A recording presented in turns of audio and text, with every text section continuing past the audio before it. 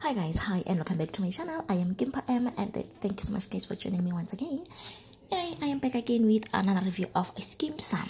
So guys, Olishola and it succeeded on their mission to repossess the Plania Moss. But I was so scared for Olishola guys, I still am. Anyway, moving forward. Omapitsi have started ka steps alinyado, so her choreographer natlile hamaputla that guy is a whole mode shame. But again guys, I don't see Utibo's doing those dance moves but icon I ngeke.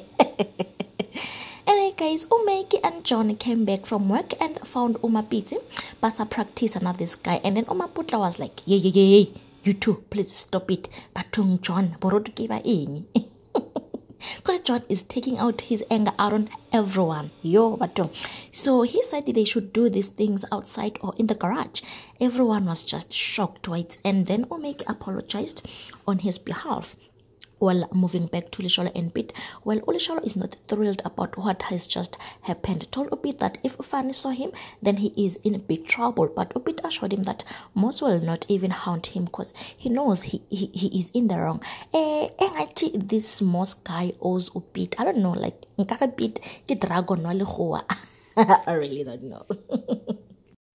Anyway guys, moving forward, the other day John came back from work and found Omanaka actually no make. So John Maputla kind of kicked Omanaka out. So Omeki asked John about this incident at why was John rude to Omanaka the other day. Then Omeki said, is it because Omanaka is dating Osharit?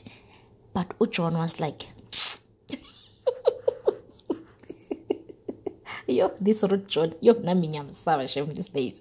Anyway, guys, often recognize its jacket at the scene of that craft repossessed, whatever they call it. And remember that he saw this jacket, and the pit guy was with Olishola. So on the other hand, Olishola arrived safe in Chef and Twikile until he received the 80,000 bank notification from Pete. And Korinje, he looked so excited, like that 80,000 rands lightened up his day. Guys, money makes the world go round. I am telling you. Anyway, guys, Ofani found Olishola and told him that he knows he was with the guy who repossessed Moses' plane, but said he wouldn't snitch on him, and that will mean Ian and Olishola are now even, But Olishola akasathembi ke usayasaba at akamthembisisi ke Ofani. Guys, anyway, moving forward, the Siakamelas are worried about Pretty's stay at Johannesburg, but usehleli isikhathi eside and ngabubuyile so that she can go back to the university. So guys, they are worried. Then Omantuli called Usfiso and asked him to go look for Oprit at Eunice's room.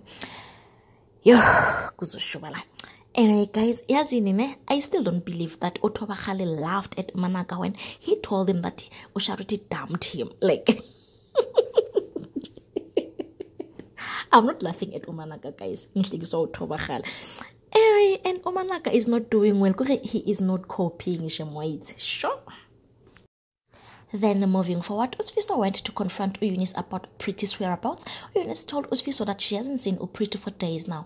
Then Usfiso phoned Okwaito to notify him about this, and Okwaito was with Uket and Tibo's Ngaleso's cat. Usfiso told them that Pretty is missing, while Pretty is having a nice life problems Lily has.